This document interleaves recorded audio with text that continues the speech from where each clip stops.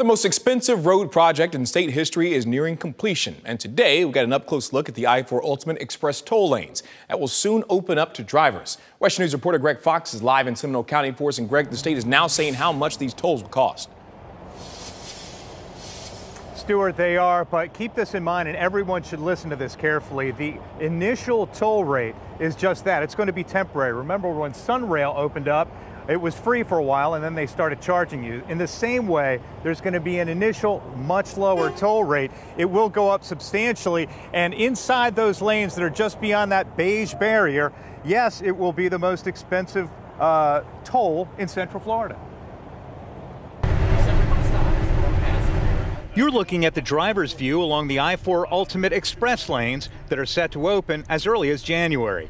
The state won't reveal an exact date because it first has to finish testing the overhead electronic signs that will tell drivers in the general use or free lanes how much it costs, depending on changing traffic conditions. You have the managed lanes that are right here in the middle of I-4, as well as the general use lanes that are always going to exist here on I-4, adding just another transportation choice here in Central Florida.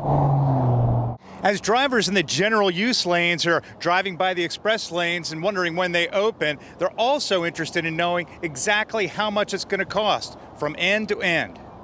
FDOT says the tolls will initially be a set price per segment. The maximum price to travel all 21 miles will cost about 17 cents per mile. That works out to $3.50 if you're traveling east from Universal and $3 if you start in Longwood. If the price stayed that way, it would still be more expensive than other local toll roads. For those with SunPass or ePass transponders, the Turnpike charges between 7 and 10 cents per mile. CFX, roughly 10 to 12 cents per mile. In Miami, I-95 express lanes will cost $1.50 per mile during peak. A traffic study will be conducted, potentially for months, after the lanes open to determine the maximum amount drivers will be charged during busy rush hours. So we don't have a predetermined time frame. Essentially, the congestion and the data that we collect will determine when we transition to dynamic tolling in the future.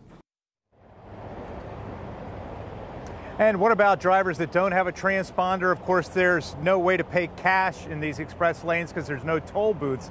That's called toll by plate. A photograph of your license plate will be taken. You'll be billed in the mail plus a service charge.